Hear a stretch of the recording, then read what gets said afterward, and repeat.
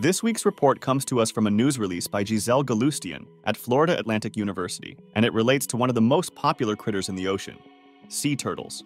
It turns out, for sea turtles, weather plays an even more important role in life's beginnings than previously known.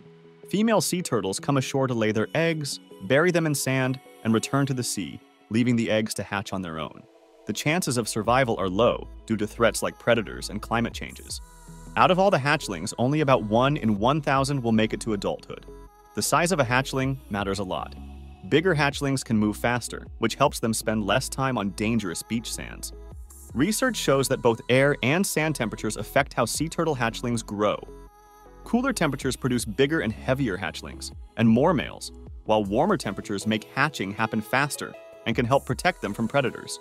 For endangered species like loggerhead and green sea turtles, cooler, wetter conditions create stronger hatchlings. But rising temperatures and unpredictable rainfall can interfere with their development and hurt their chances of survival. Finding the right balance between temperature and moisture is key for the turtles. Too much moisture can actually harm the embryos.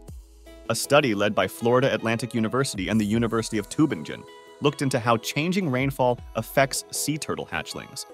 They found that rainfall has a bigger impact on hatchlings than temperature. The research gathered data from 37 beaches worldwide, including a long-term study in Florida and experiments in Cape Verde. It revealed that rainfall cools the sand and provides moisture that's crucial for egg development, making it a better predictor of hatchling size than temperature alone. The study, published in BMC Ecology and Evolution, showed different effects on loggerhead and green turtles. For loggerheads, heavy rainfall produced hatchlings with smaller shells but heavier weight. Green turtles, on the other hand, had smaller shells with no change in weight. This research highlights the importance of local weather data in understanding how different conditions affect sea turtle development. Such data can help improve conservation strategies as climate change continues to alter global temperatures. The study began by collecting data from Boca Raton, comparing hatchling size with local weather. Then, researchers expanded to 19 beaches with loggerhead hatchlings and 17 with green turtle hatchlings. A third part of the study looked at hatchlings in Cape Verde after a few days of rain during their dry season to see how rain affected their size. In areas like Cyprus and Turkey in the Mediterranean, green turtles only feel the effects of rain after the dry season ends.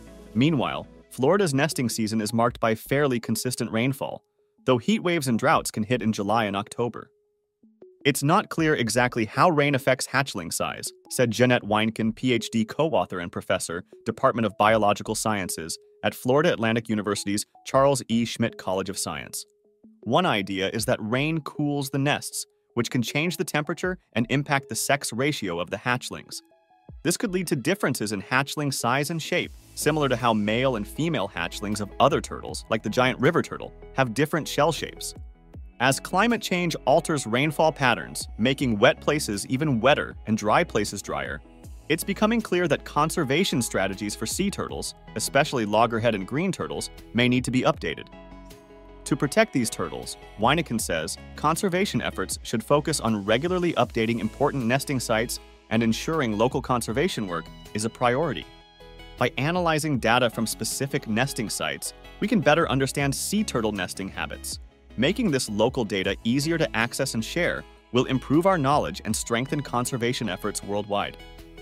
Here's hoping for just the right amount of precipitation in just the right places where it's needed for happy turtle hatchlings for many years to come.